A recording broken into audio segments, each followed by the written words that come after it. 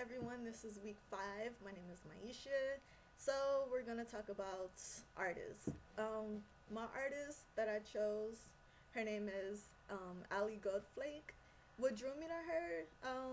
I really didn't have much of a choice left when I chose my artist. There was only three other artists left, but what made me choose her is because I went onto her website and I looked at the photos of the kind of work that she does, and it looked really interesting. So I was really interested in learning she how she created um, like how she created her stuff from Second Life.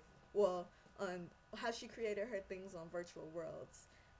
That's what really caught my attention. So I really wanted to know how she went about creating those things. So that's what drew me to her.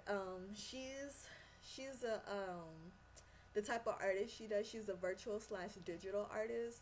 She does a lot of digital drawings that she's been doing since 1997, and she transfers her digital drawings onto the virtual worlds like Second Life or In Worlds, and a lot of her work is like I've noticed a lot of her work is really dark.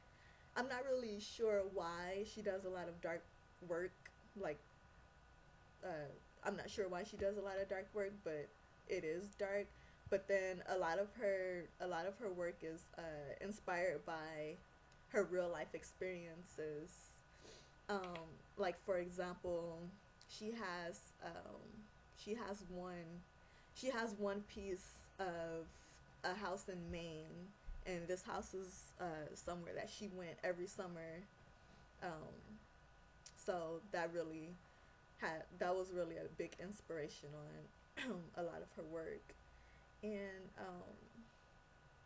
my studio visit with her, it was real fun. I had a lot of fun getting to being able to look at her different pieces of work. Uh, yeah, they were really different, and some of them were like I was I'm really like I'm sorry I'm really like I don't a lot of her work is, like I said before, is really dark inspired. I'm not sure. I don't think she's like a sad, depressed woman, but uh, a lot of her work is really dark. She's really cool. I learned from her. I learned she's a very talkative person. She loves to talk a lot, and I got a lot of information from her from her talking so much. And she seems like a really cool lady. She's really fun to be around, or as I should say, for our avatars to hang out and be around. So what I learned about art, um, I really didn't really learn anything new about art. I mean, I pretty much still think the same of art. Art can be expressed in many different ways, and well, I pretty much found out that art can be expressed through virtual worlds, virtual creations, 3D art, as you can say. Um,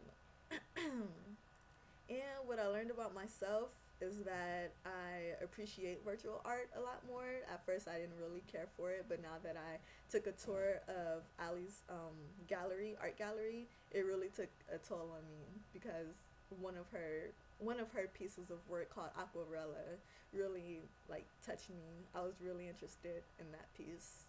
And Aquarella is actually one of the pieces that I discussed with her to do for our VR installation project. So we're gonna do like a mock version of hers, but our own version.